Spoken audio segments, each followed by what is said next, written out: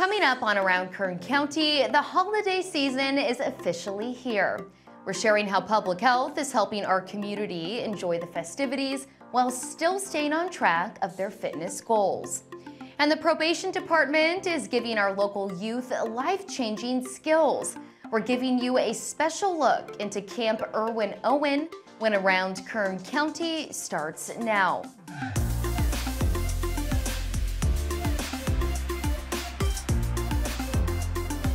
Welcome to this week's Around Kern County. I'm your host, Allie Soper. It's officially December, and we're kicking off this special month with a story you've really never seen before. Our probation department runs a very special place known as Camp Erwin Owen, where youth probationers are taught the life-changing skills to prepare them for a second chance. Watch now. Camp Owen serves male youth ages 14 to 18. All the youth have been arrested for committing a crime of some sort. They get assessed through an evidence-based system, and we take the youth that are moderate or high risk to reoffend. There's many lessons taught to the youth at camp. Some of the things we focus on, responsibility, trustworthiness, holding them accountable for their behavior, whether that be positive or negative, is something that we like to highlight. We like to praise when they're doing well and hold them accountable when they're not.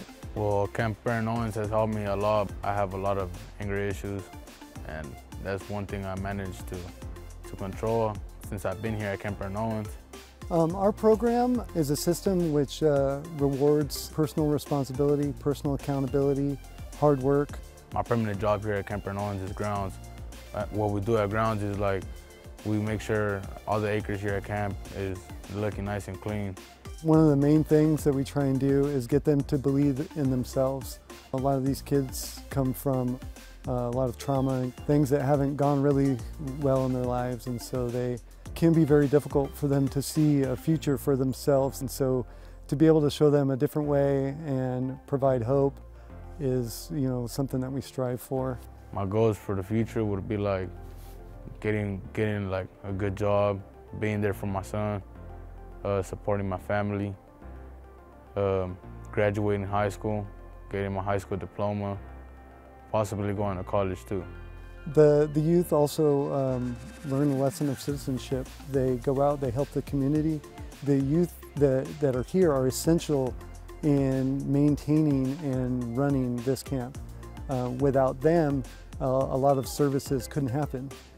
They collect eggs, they feed the hogs, they tend to the garden, plant crops, sow crops, and then they eat the crops. And so there's a lot of personal responsibility that comes with the work they do up here as well. Since 1938, camp has been here and has been servicing the community and has helped thousands of youth turn their lives around. And that's something camp is going to continue to do. We're here and we're helping.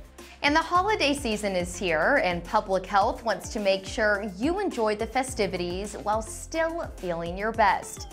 This month, the department kicked off their Healthy Holidays campaign, filled with helpful tips designed to keep you on track of your fitness goals while still indulging in seasonal treats. From how to tackle a large buffet to easy activities you can add into your daily routine. Spokeswoman of Public Health, Michelle Corson, is here now with the details. One of the things we do talk about is adding more veggies to your meal. And that may sound really simple, but starting with a salad, starting with a veggie appetizer, when you think of adding healthier foods, we want you to kind of think that way. Adding some activity, take a walk after dinner. Just do some of those simple things to make sure that you are remaining active. And you want to add things like play with your kids. Take time for yourself. This is something that we really don't do enough. That's really going to help us with our stress level, is adding some of this time for you and your family. And then finally, we need to get enough sleep. During the holidays, it's really common for us to kind of have an abnormal sleeping schedule, and this is really detrimental to our overall health. So we want you to stay on your sleep schedule as much as possible. And grab that nap on the weekend if you can. Add just those times of rest. Those are just some quick tips I think for us all to be thinking about. Be sure to follow Kern County Public Health on social media all month long for these free and easy resources.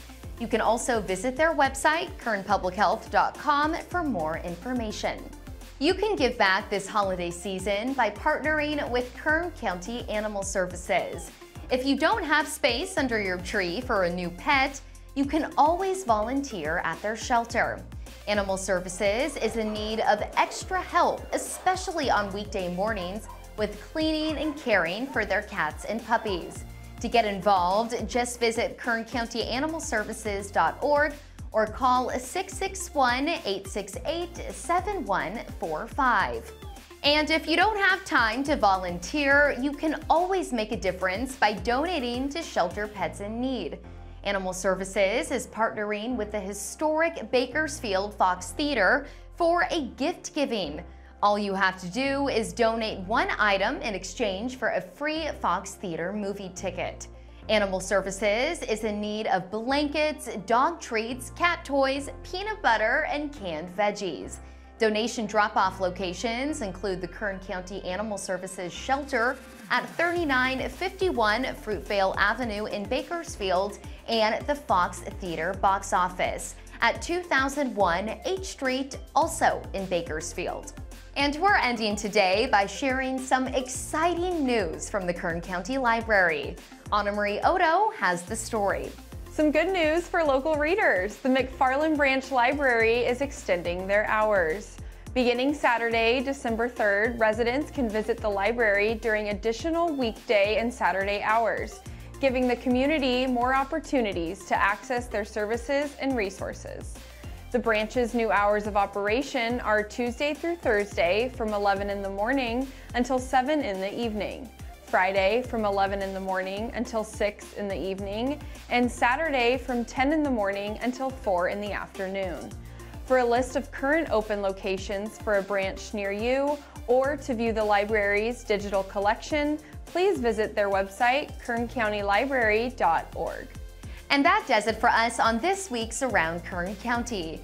If you have a story you'd like to share, please visit kerncounty.com and fill out our Submit a Story form. We'll see you right back here next week.